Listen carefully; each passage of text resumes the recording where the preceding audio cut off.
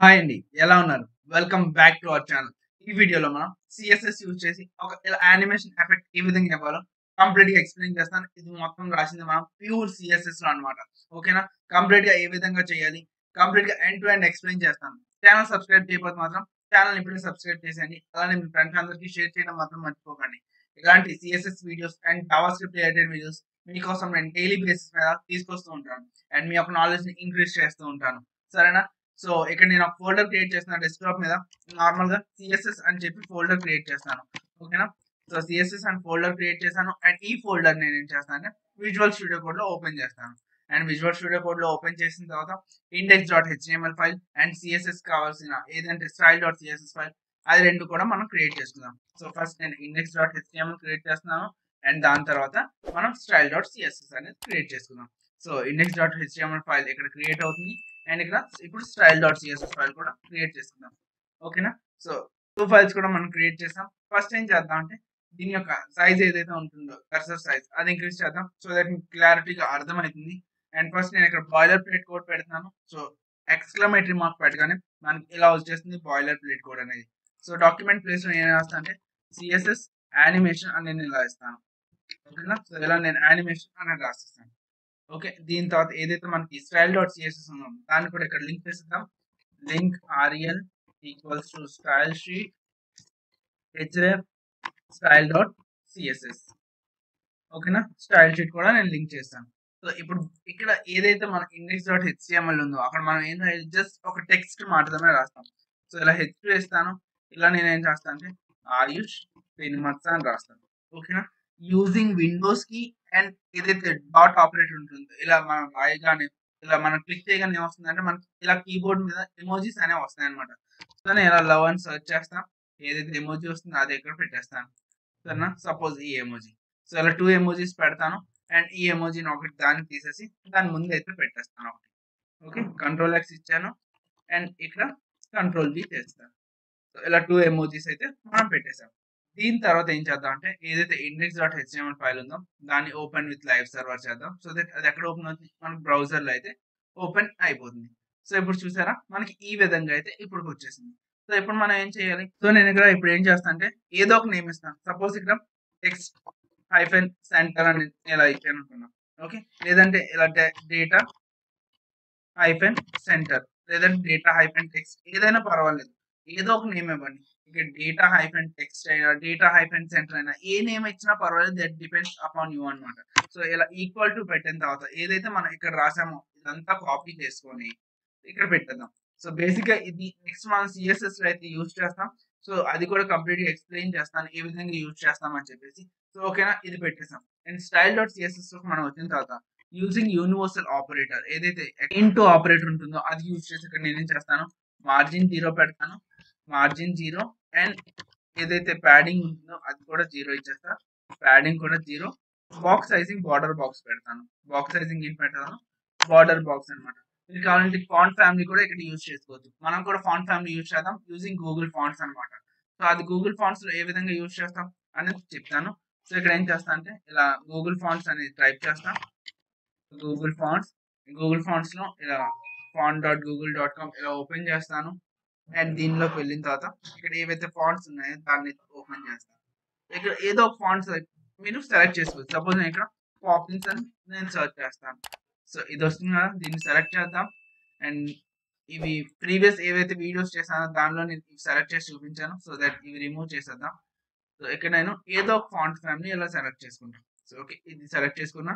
And ఇక్కడ add import మీద click చేస్తాను. ఇదంతా కాపీ చేసుకొని ఏదైతే మనకి సిఎస్ఎస్ ఉంటుందో అక్కడ మనం పేస్ట్ చేసేద్దాం దీనిపైన. ఓకేనా? అట్ ది సేమ్ టైమ్ మనకు ఫాంట్ ఫ్యామిలీ కూడా కావాలి కదా! సో ఫాంట్ ఫ్యామిలీ దీని కింద ఉంటుంది. సో ఇది ఇలా కాపీ చేసుకొని మనం ఇక్కడ పేస్ట్ చేసుకోవచ్చు. ఓకేనా? సో ఒకసారి చూద్దాం ఏ విధంగా వచ్చిందో. మనకి ఇదంతా ఏదోలా వచ్చింది. సో అదంతా మనం సెట్ చేసుకుందాం. ఏ విధంగా సెట్ చేయాలి కంప్లీట్‌గా అయితే ఎక్స్‌ప్లెయిన్ చేస్తాను. సో ఇక్కడ ఫాంట్ ఫ్యామిలీ ఇలా పెట్టేసాం. అండ్ ఇంపోర్ట్ కూడా ఇలా రాసేసాం. ఇక్కడ మనం ఈ హార్ట్ సైన్స్ ఏవైతే ఉన్నాయో సో దాన్ని నార్మల్ హార్ట్ సైన్స్ కింద మనం చేంజ్ చేద్దాం. సో దానికోసం నేను మళ్ళీ విండోస్ అండ్ పెరాన్సిస్ క్లిక్ చేసి ఇలా నేను లవ్ అనేది ఇస్తాను. సో దట్ మనం ఈ హార్ట్ సైన్ పెట్టుకుందాం. సరేనా? అండ్ వీటన్నిటిని కూడా మనం రిమూవ్ చేసేద్దాం. సో దీన్ని నేను కాపీ చేస్తున్నాను. అండ్ ఈ ప్లేస్ లో పేస్ట్ చేస్తా. మళ్ళీ ఇక్కడ మళ్ళీ సేమ్ ఇది మళ్ళీ నేను రిమూవ్ చేసి మళ్ళీ ఇక్కడ పేస్ట్ చేస్తాను. అండ్ అదే విధంగా ఇక్కడ రిమూవ్ చేసి అది కూడా అక్కడ పేస్ట్ చేస్తాను అనమాట. ఓకేనా? సో ఈ విధంగా మనం పేస్ట్ చేస్తాం. అండ్ దీని తర్వాత ఏదైతే మనం బాడీ ట్యాగ్ లో రాయాల్సింది ఏదైతే కోడ్ ఉందో అది మనం రాసుకుందాం. సో బాడీకి ఏ ప్రాపర్టీస్ అప్లై అయితే ఫస్ట్ ఏం చేద్దాం, డిస్ప్లే ఏదైతే ఉందో దాన్ని ఫ్లెక్స్ చేద్దాం. అండ్ డిస్ప్లే ఫ్లెక్స్ అయిన తర్వాత ఏదైతే మనం జస్టిఫై కంటెంట్ ఉందో జస్టిఫై కంటెంట్ సెంటర్ అండ్ అలానే అలైన్ ఐటమ్స్ కూడా సెంటర్ పెడదాం. అలైన్ ఐటమ్స్ ఏంటి సెంటర్ పెట్టేశాను. అండ్ దీని తర్వాత ఏదైతే మిన్ హైట్ ఉంటుందో దాన్ని నేను 100 BH పెడతాను. మిన్ హైట్ అంతా 100 BH అనమాట. అండ్ దాని తర్వాత ఏదైతే బ్యాక్గ్రౌండ్ ఉందో బ్యాక్గ్రౌండ్ కూడా ఒక కలర్ ఇద్దాం. సపోజ్ నేను హ్యాష్ 111 ఒక కలర్ ఇస్తున్నాను. దాని తర్వాత ఏదైతే మనం H2 రాసాం కదా, సో దానికి కూడా మనం స్టైలింగ్ చేస్తున్నాం. సో H2 ఫస్ట్ ఏం చేద్దాం, పొజిషన్ రిలేటివ్ పెడతాను. పొజిషన్ అనేది ఏం పెడతాను, రిలేటివ్ అనమాట. అండ్ దీని తర్వాత ఏదైతే ఫాంట్ సైజ్ ఉందో అది 6 REM అని పెడతాను. ఓకే, ఫాంట్ సైజ్ ఏదైతే ఉందో అది ఎంత పెడతాను, 6 రెమ్ అనమాట. 1 రెమ్ ఈక్వల్స్ అంట 16 పిక్సెల్స్ అని. ఓకేనా? ప్రీవియస్ వీడియో నేను చెప్పినప్పుడు అయితే మీకు ఎక్స్ప్లెయిన్ చేశాను. ఇప్పుడు చూడండి మీకు ఏ విధంగా ఉందో. సో ఈ విధంగా మనకైతే వచ్చింది. ఓకేనా? ఈ విధంగా మనకి వచ్చేసింది. దీని తర్వాత ఏం చేద్దాం అంటే దీని యొక్క కలర్ ఏదైతే ఉందో కలర్ కూడా మనం ఏం చేద్దాం. అండ్ దీని యొక్క కలర్ ఏం పెడతా అంటే నేను సో కలర్ పెట్టాను హ్యాష్ 222 అని నేను కలర్ పెడతాను. సో చూడండి ఏ విధంగా ఉంది. సో ఈ విధంగా మనకి కలర్ అనేది వచ్చేసింది. దీని తర్వాత ఏం చేద్దాం అంటే మనం ఏదైతే H2 ఉందో దానికి బిఫోర్ పెడదాం. సో H2 కాలన్ బిఫోర్ అని నేను అలా రాస్తున్నాను. Okay, sorry, H2 colon before అనమాట. ఓకేనా? H2 కాలన్ బిఫోర్ నేను ఎలా రాశాను. సో ఫస్ట్ దీనికి ఏం పెడదాం అంటే ఏదైతే కంటెంట్ ఉందో సో బేసిక్ గా మనం కంటెంట్ ప్రీవియస్ వరకు ఎలా పెట్టాం, నార్మల్ గా ఏవైతే సింగిల్ కోర్స్ ఉంటాయో అవి మనం పెట్టేసాం. సో ఇక్కడ ఏం పెడతాం అంటే ATTR అని పెడతాం అంటే అట్రిబ్యూట్ అంటే. సపోజ్ ఇది ఏం చేస్తుంది, ఫస్ట్ ఇక్కడ డేటా హైఫెన్ ఏదైతే అక్కడ మనం రాసాం కదా డేటా హైఫెన్, ఇక్కడ ఏం రాసాం డేటా హైఫెన్ టెక్స్ట్ అని రాసాం. సో అది నేను ఇక్కడ ఇచ్చేస్తున్నాను. సో బేసిక్ గా ఏంటంటే సారీ ఇక్కడ కాదు డేటా హైఫెన్ టెక్స్ట్ అనమాట. సో బేసిక్ గా ATTR అనేది ఏం చేస్తుందంటే ఇక్కడ చూడండి మనం ఎప్పుడైతే హోవర్స్ చేస్తానో అక్కడ కంప్లీట్ గా ఎక్స్ప్లెయిన్ చేసింది. బేసిక్ గా ఒక ఎలిమెంట్ ని ఒక పేజ్ లో ఒక ఎలిమెంట్ ని డిటర్మైన్ చేసింది అనమాట. అక్కడ చూసినట్టయితే కంప్లీట్ క్లియర్ కట్ గా ఎక్స్ప్లెయిన్ చేశారు. Determines which page based occurrence of the given element is applied to occurrence counter are string value అనమాట. ఓకేనా? బేసిక్ గా ఒక పేజ్ లో ఉన్న ఒక ఎలిమెంట్ ని ఇది ఇక్కడ మనకి అప్లై చేస్తుంది అనమాట. ఓకేనా? సో కంటెంట్ మనం ఇలా ఇచ్చాం. అండ్ దీని తర్వాత ఏం చేద్దాం అంటే ఏదైతే దీని యొక్క పొజిషన్ ఉంటుందో పొజిషన్ ఇస్తాను. పొజిషన్ అనేది అబ్సల్యూట్ పెడతాను నేను. అండ్ దీని తర్వాత పొజిషన్ అబ్సల్యూట్ పెట్టిన తర్వాత దీని యొక్క కలర్ ఏదైతే ఉందో కలర్ పెడతాను. కలర్ సపోజ్ నేను వైట్ ఇస్తాను. అండ్ కలర్ వైట్ ఇచ్చిన తర్వాత ఏం చేద్దాం, సో దీనికి బార్డర్ పెట్టుకుందాం. సో బార్డర్ రైట్ పెడతాను నేను. ఓకే, బార్డర్ రైట్ ఎంత, సపోజ్ 4 పిక్సెల్ సాలిడ్ ఇలా సాలిడ్ వైట్ పెడుతున్నాం. ఓకే, బార్డర్ రైట్ ఎంత పెట్టాను, 4 పిక్సెల్ సాలిడ్ వైట్ అనమాట. అండ్ దీని యొక్క విడ్త్ ఎంత ఉందో విడ్త్ కూడా ఇద్దాం. విడ్త్ అంతా 250 పిక్సెల్స్ అని నేను ఇస్తాను. సో ఇప్పుడు చూడండి ఏ విధంగా కనిపిస్తుంది మనకి. సో ఈ విధంగా మనకైతే వచ్చింది. సో దీని కంప్లీట్ పొజిషనింగ్ కూడా ఇప్పుడు పెడదాం. దీని యొక్క ఓవర్ఫ్లో హిడెన్ పెడదాం. ఓకే, దానికోసం నేను ఏం చేస్తాను ఇక్కడ ఓవర్ఫ్లో ఏదైతే ఉందో అది హిడెన్ పెడతాను. ఓవర్ఫ్లో హిడెన్ అయిన తర్వాత దీని యొక్క వైట్ స్పేస్ ఏదైతే ఉంటుందో వైట్ హైఫెన్ స్పేస్ ఏదైతే ఉంటుందో దాన్ని ఇలా నో ర్యాప్ అని రాస్తాం. ఓకే, నో ర్యాప్ అని పెట్టేశాను.